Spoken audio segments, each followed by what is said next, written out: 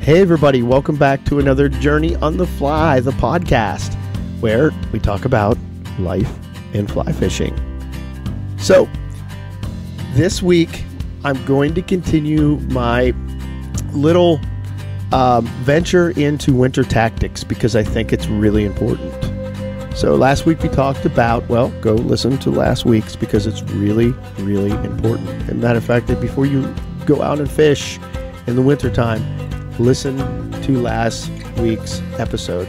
Share it, please. I think it's just important. Whether it helps me or not, I think it will help you. Or if you know that guy that doesn't wear his harness on the tree stand, he's probably the guy that might not dress appropriately or do what is necessary to be safe in the winter. Share the podcast, please. So, speaking of the podcast, not only are we a podcast, but we are also a full-service fly fishing guide for central Pennsylvania and southwestern Pennsylvania, or western Pennsylvania for that matter. We are not afraid to hit stock trout streams. We are not afraid and love to hit the wild streams. And just took a great two guys out, a father and son, about a week ago, and it was a fantastic time. Little 10-year-old kid, sweet, awesome kid, very attentive, very intelligent, listened to instruction really well, caught his first wild trout, his first trout ever with his dad. They could not have been happier. And I tell you, it's an honor to have been part of that process and to have helped that all come together for both of them. But also the podcast itself is found on everywhere podcasts are found, as far as I know, from iTunes to Google Play to Spotify to iHeartRadio to our website, journeyonthefly.fish. So check it out. This week we're talking about tactics, and we're going to start now from the trout's perspective. And then we're going to move into water, and then we're going to move into fly selection, and then we're going to talk about maybe rigging and things, what might be different in the wintertime to try to apply. And we'll look at that from a tight lining perspective, but we'll also look at that from a standard gear perspective as well, because not everybody likes to go out with a mono rig. I think they're versatile. I think, in my opinion, I will rarely ever use anything different until I'm casting long distances. And I do not mean to say that as a diss to one or the other. It's fishing. Let's get out. Let's get our lines wet, get our flies in the fish's mouth, and just have fun. Let's not be that dry or die or that nymph maniac. Let's be fly fishermen, right? So what does winter fishing look like for the trout? So let's think of the trout in the terms that it is. It's a designed being that has a what we call, they have lateral lines, which they feel reverberations in the water. They see from binocular and a monocular way. So they see out of one eye and they see out of both eyes. They are cold-blooded, which is a really important topic we're going to talk about here, because that means the temperature of their environment is what essentially dictates kind of symbiotically their movement in the water and the water column and the different types of currents and then the different depths of the different times of year based on that temperature. Temperature isn't everything, but temperature is incredibly important. They have ranges where they begin to move out to different parts of the water. That's why when I know the water is starting to possibly be in the 40s or higher, the very second thing I do when I enter a stream is take a temperature, because it will tell me where those trout most likely are in the column and in the different water types. It's so important to have a thermometer on you and take it. It's not just a techie thing. It's a functional fly fishing advantage to take those temperatures. Unless you're a guy that just has a calibrated finger and you can dip your finger in the water and know what temperature it is. But nevertheless.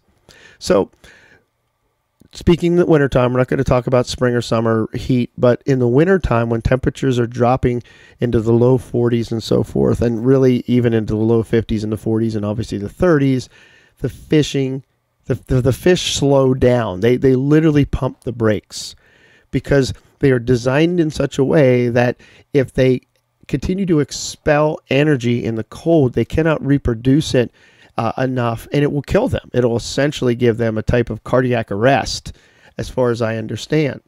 So what that does for us as the fishermen, it tells us where they're going to be, and it tells us when they'll be feeding. Because not only do trout react to temperature, so do the bugs. And as the temperature of the water begins to rise, bug activity goes up. Midges are the #1 biomass found in creeks and rivers all the time of year. Well, we'll say different times of year. They can actually range in broods of 800 to upwards of 2,000 larvae per square meter in certain creeks. Now, not every creek here in western Pennsylvania produces that, but on a lot of the better creeks that you'll see that.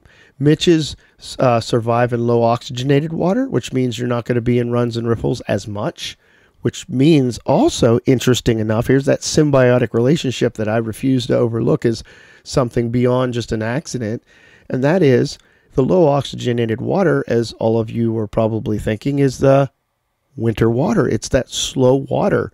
It's the water that doesn't turn and boil from riffles and substrate flowing over it at shallow depths. It's not even necessarily your runs. It's those slow pulls. It's those deep pulls. And interesting enough, they find their way into the substrate, into the mud and the silt and so forth. And a lot of times you'll see these critters at the bottom when you pick up a rock. If you get that deep, they'll be a blood red color. Well, they're blood red because that's the hemoglobin in their system that is producing oxygen for them, hence why they can survive in that. But here's the interesting symbiotic relationship I'm talking about. That's where the trout are.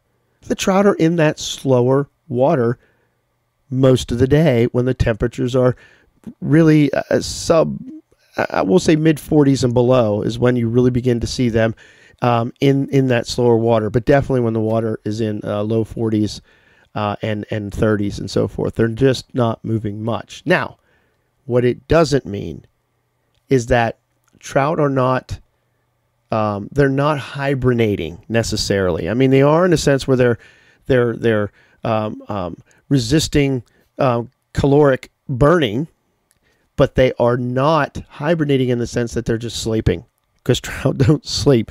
If trout sleep, they don't have, in a sense, a control instinctively or whatever of their system, and they would just float away to their death. And I apologize for the coughing and the cruddy sound and voice. I'm just getting over being sick for like 3 weeks, actually going on 4 now. Nevertheless, so you have these bugs in this low oxygenated, slower moving water, and you now have trout that are comfortably suited and sitting in this water. And as the day progresses and the sun hits the water, if it's a decent day, bug activity moves, trout warm up a little bit, and trout begin to move. So it's as if there's a window, say a good window would be like 11 to 3 in the afternoon of fishing. When the sun's hitting the water, the bugs are moving and the fish are but more active. So it's almost as if we have a dinner bell, or rather an alarm clock or a time that we know we can be in the water. The fishing is going to be the most productive. Now, that's not to say you're not going to catch a crazy trout in another period of time, but consistently, this is when you want to be in the water, and this is why you want to be in the water at those times. But here's the deal with the first, this is why what I said first, other than just your safety and my care for you on the first podcast in this Winter Tactics series is so important, is because you're going to probably be in that slow, deeper water, which means you're going to expend, more of your calories, but more of your body heat is going to be sucked out of you in a sense from that freezing water. So I want you to spend as little time in there as necessary as far as active times going after fish, but you have a window to do it. You have that window of that 11 to 3 window or so, unless you got a day that you think it's going to warm up sooner or whatever. But then there's other days that are interesting in the winter, like this coming Thursday. We got temperatures going into the 52, I think, but there's rain coming. The rain is probably going to be warmer than the water temperatures, so the water temperature will rise just a little bit because of the rain hitting it and the temperature. What a great time to be out there. Yeah, it's a challenge to be out in the wintertime and be wet, But man, if you follow some of my safety procedures and you have good wading gear, man, that would be an awesome day. Just one of those days that makes you feel like a real fly fisher, right? You know, you're adoring it all, except for the cold, because it's going to be 52. But anyways, you follow me. So I want you to think that in summary. Bugs are active when the water warms up. The bugs that are predominant in the water are midges. Now, that's not the only thing that'll be in the water. You're going to start to see betas here in a couple weeks. You're going to start to see maybe even some blue wings pop. Even on some of the streams that I've been on lately, we've seen some of those small black stoneflies come out. So they're in there, but they're in there and they're moving and they're active when the water temperatures begin to rise. Almost in correlation with the water temperature moving the fish around some. So you're going to be in that same water type that the food is in and that therefore the trout are in, because trout are expending less energy in less hydraulic pressured water. So less oxygenated water, slower moving water equals trout habitat equals food. Get in there and catch these fish, man. And if you're doing this, if you're hearing what I'm dropping, picking up what I'm dropping, as they say, the youngsters, send me some photos, man. Tag me. You know, it's actually journey_on_the_fly on Instagram. I want to see these pictures of these winter trout that you're catching. It's been a different winter for us right now because we haven't had really a winter except over the deep freeze we had around Christmas time. So it's been a pretty awesome, almost an extended fall, if you will, as far as trout goes. And winter fishing, we've had it pretty good as far as things go, unless you're fishing Erie where it's cold no matter what.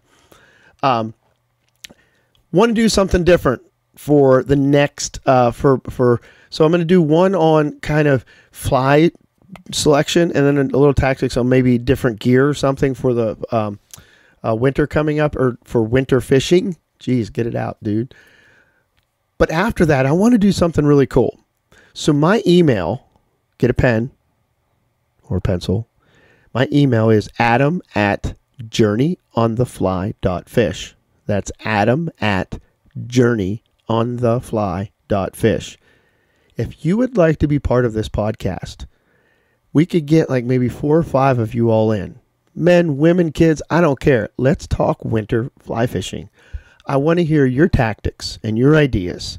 I want to hear things maybe you figured out that we haven't. Things that may have worked for a period or stopped working, or maybe you had a great winter fishing experience with throwing big streamers. I don't know. And I don't care where you are in the country if you're listening to this. I want to hear from you. I thought it'd be cool. We'll do I'll put a Zoom together. We can just call in. We'll just do voice and I'll bring you all in and kind of record it all together.